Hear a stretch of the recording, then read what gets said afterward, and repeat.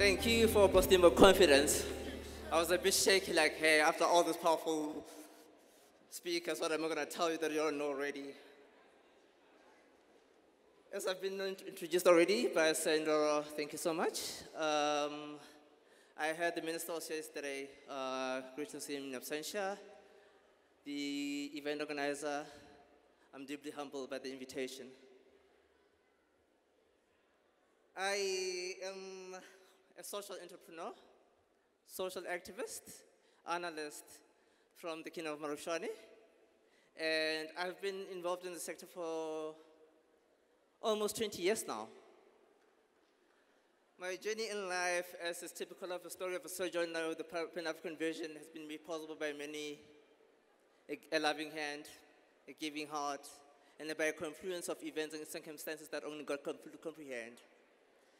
So before I begin with my presentation, I need to take a bow before thee. Thank you for attending to us, though.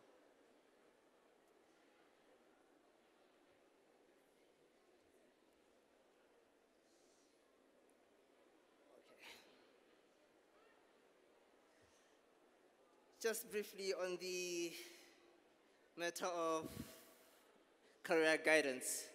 I think you people have already had more than enough speeches already, so I'd like to guide this as an engagement. Most of us in our post-1980s are rather carrying the burden of legacy of having to choose which career option is best for us.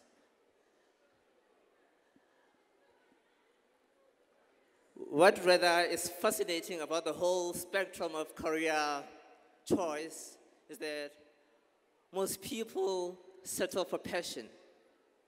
The question would be, does your passion pay the bills? To what extent is it sustainable? Those have become the common keywords in most roundtables. Is your lifestyle within that barricade of horizon sustainable enough to take you to the next level in life? So, in addition to this, let me just say I was lately honored by the JCI as being given the honors of being an honorary doctorate in social anthropology. And I found it rather humbling to have been among the top 10 in the country, top 100 in the world, and top 20 in the country, the one of the youth ambassadors, endorsed by the Office of the President. So within my whole journey as a social entrepreneur, I think I have not necessarily made it yet, but hey, I'm closer to that vision of me having to become a youth ambassador for the world, if I may so say.